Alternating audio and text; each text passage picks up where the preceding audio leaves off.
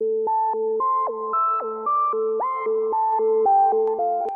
know, inspection of parts and assembly line applications, it can be difficult.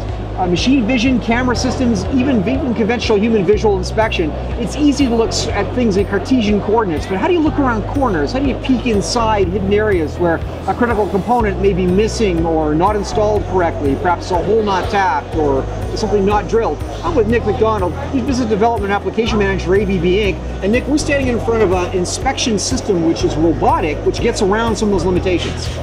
Some of the challenges that you just mentioned with vision inspection, this seemed a really good fit. I mean, it's got cameras built into the hands. With the YuMi, we can actually put the camera exactly where you need, as close as you need.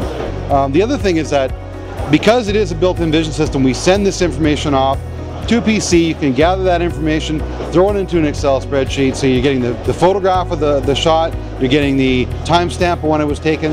It works because it's got the two arms and because it is collaborative. And Nick, I've noticed that in this particular application, your sample here is this is a double overhead cam cylinder head, this is a Ford part. This is sort of a classic inspection problem. You have deep recesses inside this part. You have tiny components, things like keepers on pallets for the valves on the inside. Yep. Now, in my experience, automotive of Tier 1 OEMs, is that it's possible to have a part missing or absent, or misinstalled, a hole not threaded, something not tapped. And it's very difficult even with a good machine vision system to discern that in a fast-moving application. And if this gets through and gets assembled into an engine, I mean, you have a serious it's a big problem. Yeah, especially because it's near the end of the processing of the part.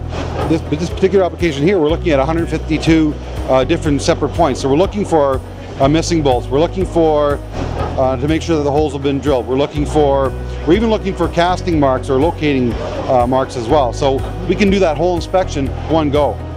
Now look at this, imagining going back up the chain of design perspective, it sounds to me like perhaps you don't need to necessarily design in a window or open up a hole to allow conventional inspection. If you can literally reach into a recess and peek into a large casting or something like that. This one here was kind of a no-brainer for some of our customers that looked at this and said, well, I know exactly what I want to do with this.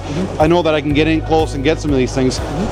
Is this expensive technology? Is this restricted to OEMs? Do you have to be Toyota or Volkswagen to go? No, the price point is actually pretty good. So we're looking at about $40K for the unit itself, the vision system. So it's more than reasonable, considering it is collaborative. You don't need the fencing, you don't need the safety PLC. There are no light curtains, there are no scanners. None of that stuff's needed. So you're saving there.